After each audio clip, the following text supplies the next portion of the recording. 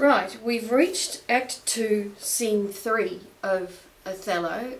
My name is Kathy Williams-Devries, and I've been bringing you a reading and analysis of Othello in previous videos. So we're up to sort of stage 1 of Iago's plan at getting back at Othello. And in this scene, he gets Cassio drunk because he's recognised that he's a bit of a lightweight in the drinking department. Cassio says, "I have very poor and unhappy brains for drinking." So, and then he gets Roderigo to pick a fight with Cassio. And Cassio continues on the fight with a few other people and thus disgraces himself, and Othello strips him of his lieutenantship and gives it to Iago.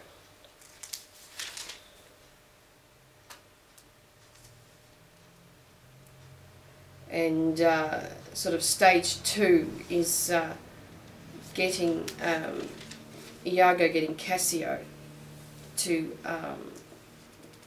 ask Desdemona to intervene for him in getting his intervene with use her influence with Othello in order to get his position back. And this, of course, plays into Iago's hands, because in the next act he then poisons Othello's mind by saying, well, because she's trying to intervene with Othello on Cassio's behalf, that they therefore having an affair. But that's the next act. That's the next act. Let's get into this scene. So Othello's talking to Cassio, saying, "Good Michael, look you to the guard tonight. Let's teach ourselves that honourable stop, not to outsport discretion." So that's already a little bit of dramatic irony. Honourable stop meaning self-restraint, and not to outsport past the limits of discretion. And Cassio says, "Iago hath direction what to do, but notwithstanding with my personal eye will look to it." Iago is most honest. Again, here we've got dramatic irony. "Michael, good night. Tomorrow with your earliest let me have speech with you." To Desdemona he says, "Come, my dear love, the purchase made, the fruits are to ensue, the profits yet to come twixt me and you." So they obviously still haven't consummated the marriage, and they're just about to enjoy that. So we leave Cassio alone with Iago, and this is where Iago starts weaving his very, very vicious web. I mean, this guy is as bad as Richard III, he really is. He may not be killing people, but the way he's messing with their heads is quite amazing. So, "Welcome, Iago, we must to the watch. Not this hour, Lieutenant, 'tis not yet 10 o' the clock. Our general cast us thus early for the love of his Desdemona, who let us not therefore blame. He has not yet made wanton the night with her, and she is sport for Jove." So it's not yet time for them to go to the watch. And Cassio says, "She's a most exquisite lady, and I'll warrant her full of game. Indeed, she's a most fresh and delicate creature." So this is between Iago and Cassio. "What an eye she has! Methinks it sounds a parley to provocation." In other words, it's for her eye is almost it's almost a summons for provocation. It's very provoking for men. "An inviting eye, and yet methinks right modest. And when she speaks, is it not an alarum to love? When she speaks, is it not a call to love?" So everything about this woman incites love in men, or lust, I suppose. It's a bit like in tennis, how they try to drive the other player into a corner before hitting straight down the line.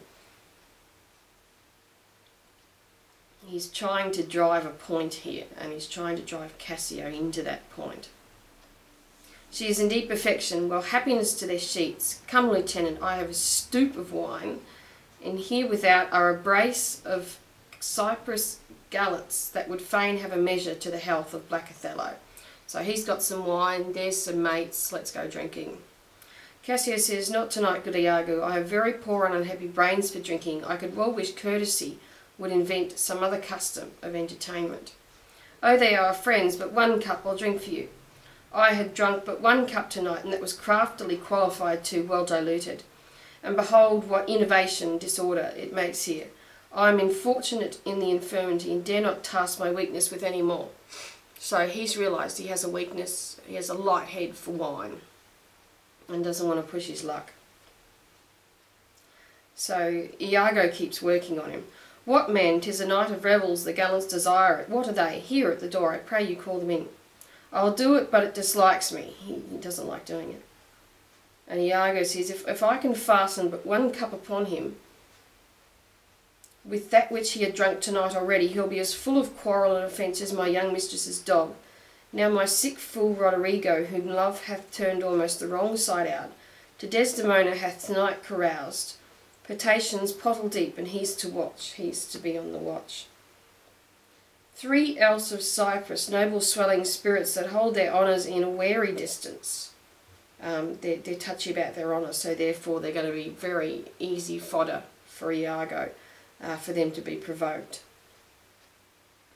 The very elements of this warlike isle have I tonight flustered, with flowing cups, and they watch too. Now amongst this flock of drunkards am I to put our Cassio in some actions that may offend the isle. So, you know, you've got these guys that are very touchy about their honour. You've got Cassio, who's got a weak head for drink. You've got Roderigo, who's so in love with Desdemona he'll do anything to get her. We've got a very, very dangerous cocktail brewing here, and they're all on the watch. So they're not supposed to be drinking, but they have all been drinking.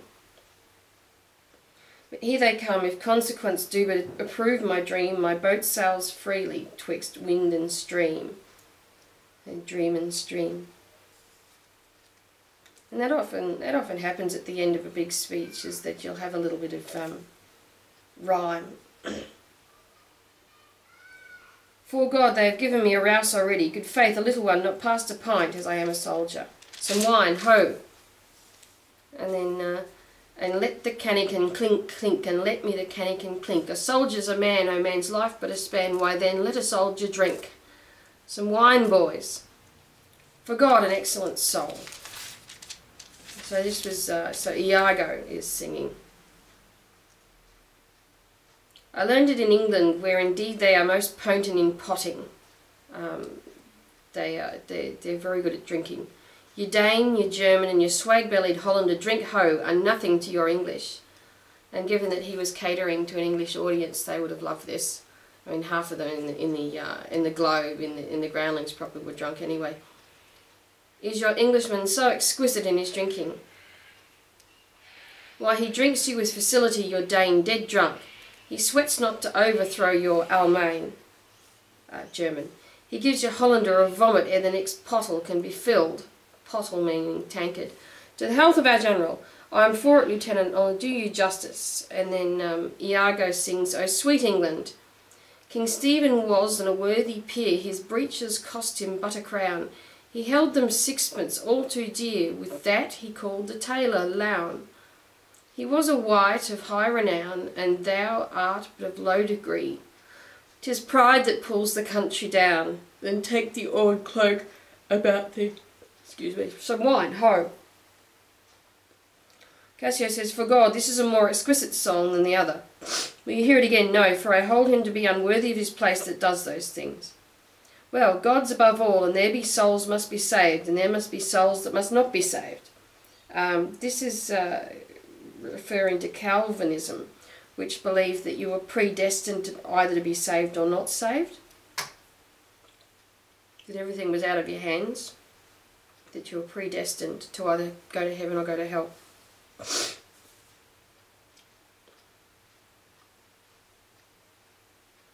It's true, good lieutenant. For mine own part, no offence to the general or any man of quality, I hope to be saved. He hopes to be saved. And so do I, lieutenant. Aye, but by your leave, not before me. So he doesn't want him to die before him, in other words. The lieutenant is to be saved before the ensign.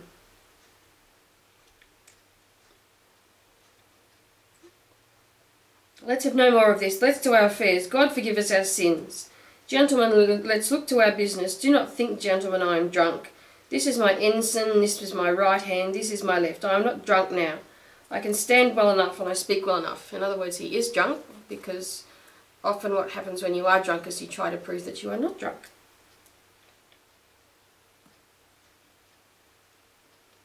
Excellent, well. Why, very well then, you must not think that I am drunk. And then exits. To the platform, masters, come, let's set the watch. And then Iago is talking to Montano. You see this fellow that is gone before, he's a soldier fit to stand by Caesar, and give direction, and do but see his vice, 'tis to his virtue a just equinox. The one's as long as the other. So his virtue and his vice are of equal size. 'Tis pity of him. Excuse me. I fear the trust Othello puts him in, on some odd time of his infirmity will shake this island. But is he often thus?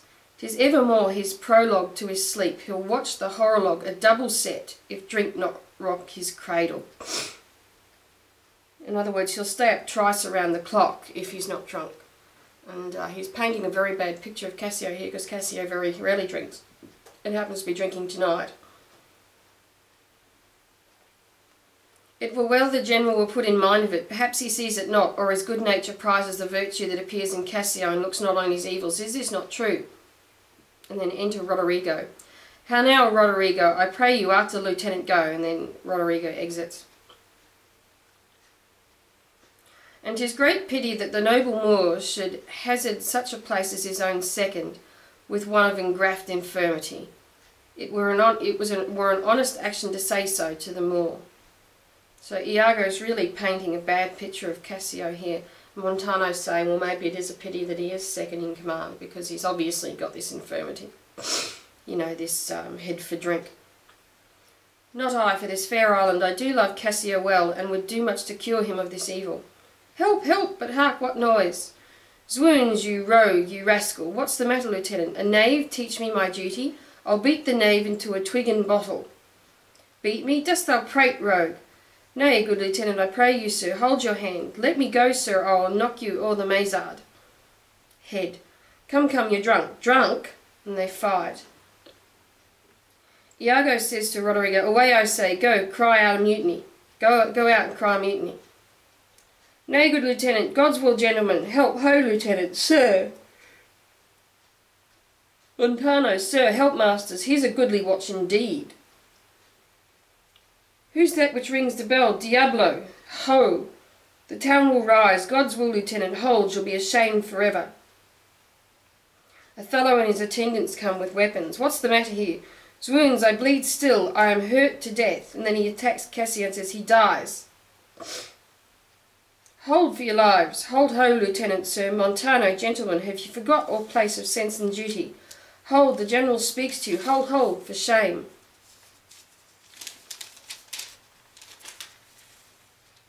Why, how now, ho, from whence arises this? Are we turned Turks, and to ourselves do that which heaven hath forbid the Ottomites? By raising the storm, yeah. So why do they do themselves what the Turks could not do?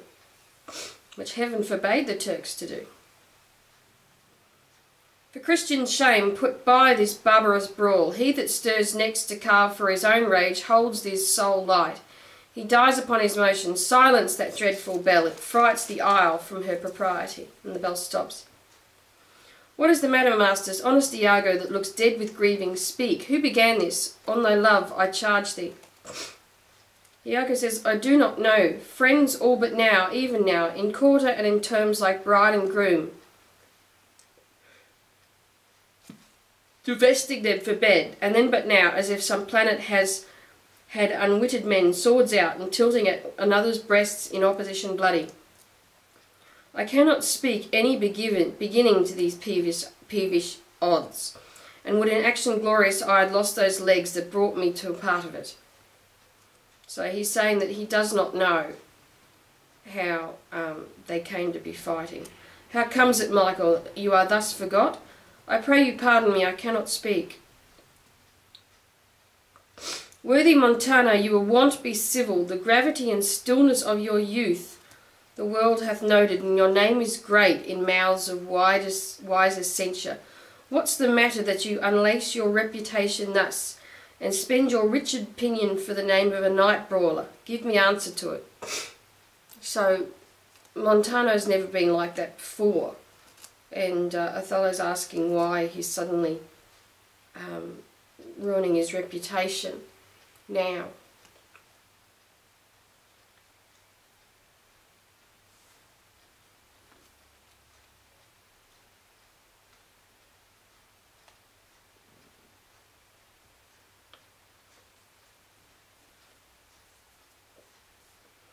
Worthy Othello, I am hurt to danger. Your officer Iago can inform you while I spare speech, which something now offends me. Of all that I do know, nor know I ought, by me that said or done amiss tonight, unless self-charity be sometimes a vice, and defend itself be a sin, when violence assails us. So it's not my fault.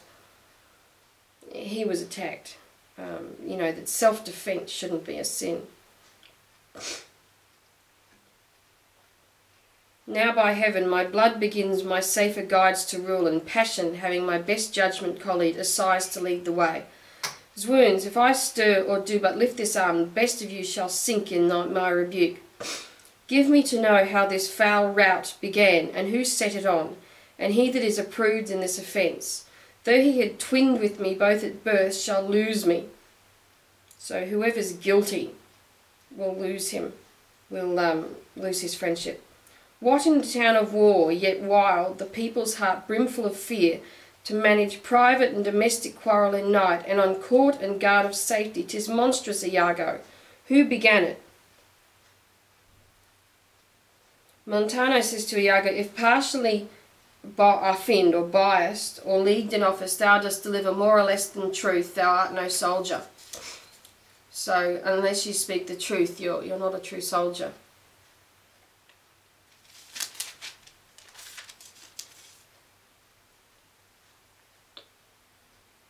So Iago, with quite a long speech, says, touch me not so near, I'd rather have this tongue cut from my mouth than it should do offence to Michael Cassio, yet I persuade myself to speak the truth, shall nothing wrong him. This it is, General. Montano and myself being in speech, there comes a fellow crying out for help, and Cassio following him with determined sword to execute upon him. So this gentleman steps into Cassio, and entreats his pause. Myself the crying fellow did pursue, lest by his clamour, as it so fell out, the town might fall in fright. He, swift of foot, outran my purpose, this is Roderigo, and I returned the rather for that I heard the clink and fall of swords, and Cassio high an oath, which till tonight I ne'er might say before. When I came back, for this was brief, I found them close together at blow and thrust, even as again they were when you yourself did part them. More of this matter cannot I report, both men are men, but men are men. The best sometimes forget, though Cassio did some little wrong to him, as men in rage strike those that wish them best. Yet surely Cassio, I believe, received from him that fled some strange indignity which patience could not pass. So Montano wasn't at fault. I know, Iago, thy honesty and love doth mince this matter, making it light to Cassio. Cassio, I love thee, but never more be an officer of mine. You're sacked. Desdemona rises. Look, if my gentle love be not raised up, I'll make thee an example. What is the matter, dear? All's well now, sweeting. Come away to bed.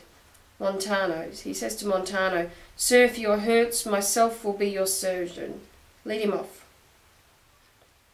Iago, look with care about the town, and silence those whom this vile brawl distracted. Come, Desdemona.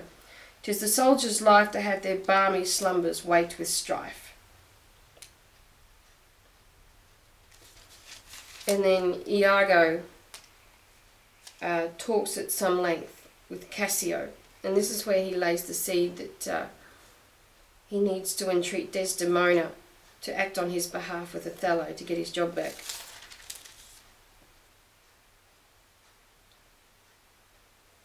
What are you hurt, Lieutenant? Past all surgery. Marry, God forbid.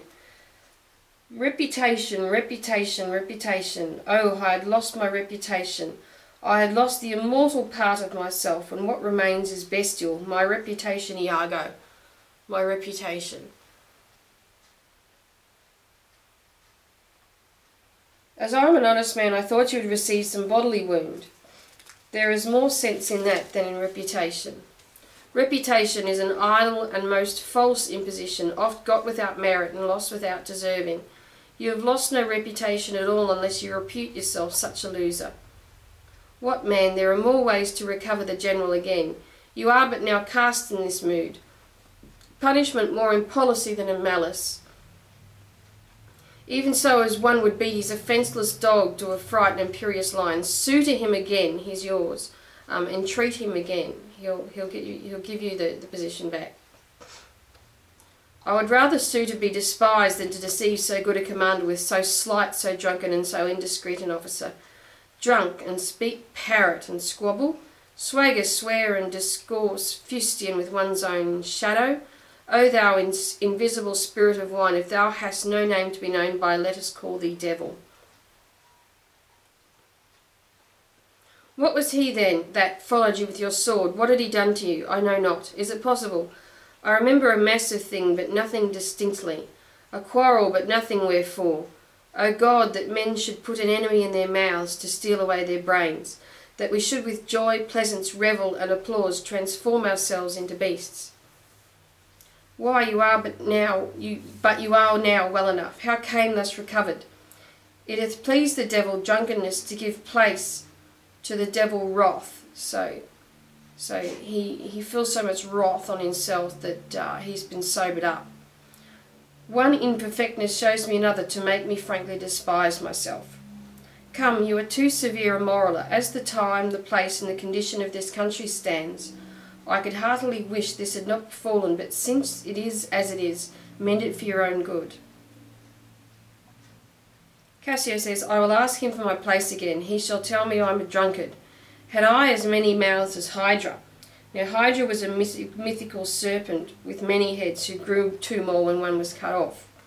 Had I as many mouths as Hydra, such an answer would stop them all. To be now a sensible man, by and by a fool, and presently a beast. Oh, strange!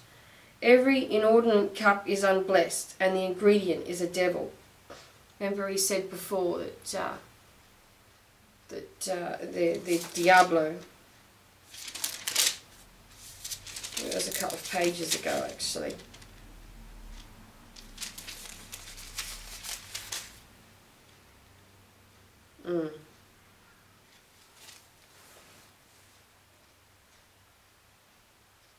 Come, come, good wine is a good familiar creature if it be well used. Exclaim no more against it, so in moderation wine's fine.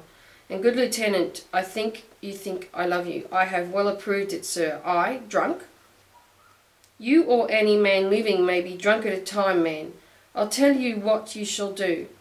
Our general's wife is now the general. In other words, Desdemona is the general now of Othello, as women generally become when they become wives. So, in other words, he's going to say, please sue to Desdemona. I may say so in this respect, for that he hath devoted and given up himself to the contemplation, mark, and denotement of her parts and graces. Confess yourself freely to her.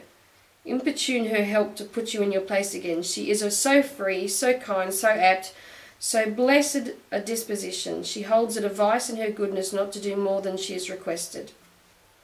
This broken joint between you and her husband entreat her to splinter, and my fortunes against any lay with naming.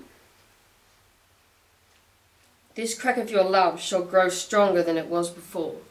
So if you sue to Desdemona, the crack in your relationship between you and Othello will becomes twice as strong as it was before. You advise me well. I protest in the sincerity of love and honest kindness. I think it freely, and betimes in the morning I will beseech the virtuous Desdemona to undertake for me. I am desperate of my fortunes if they check me here. You are in the right. Good night, Lieutenant, I must to the watch. Good night, honest Iago.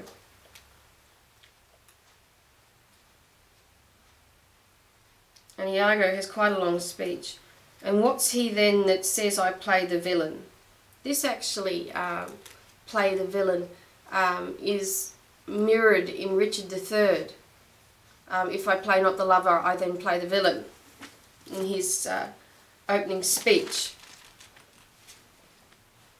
Let me just find Richard III.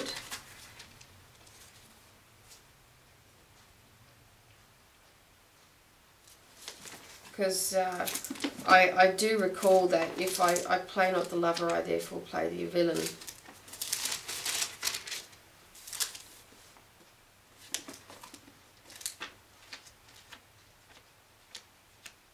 Just something I remember.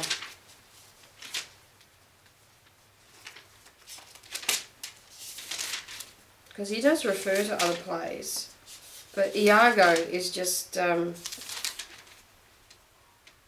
Yes, and therefore since I cannot prove a lover to entertain these fair well-spoken days, I am determined to prove a villain. I was right.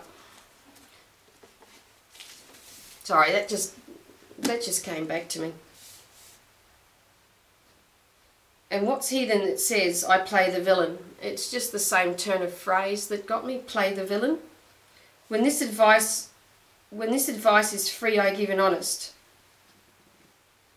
And what's he then that says I play the Venus? When this advice is free, I give an honest. So he thinks, you know, how can he be a villain if he's giving all this honest, free advice?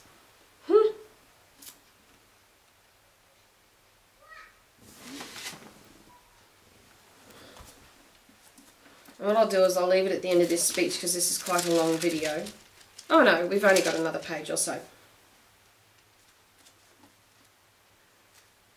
Probable to thinking, and indeed the course to win them o'er again, for 'tis most easy the inclining Desdemona to subdue in any honest suit. So Desdemona will, you know, she'll be okay with it.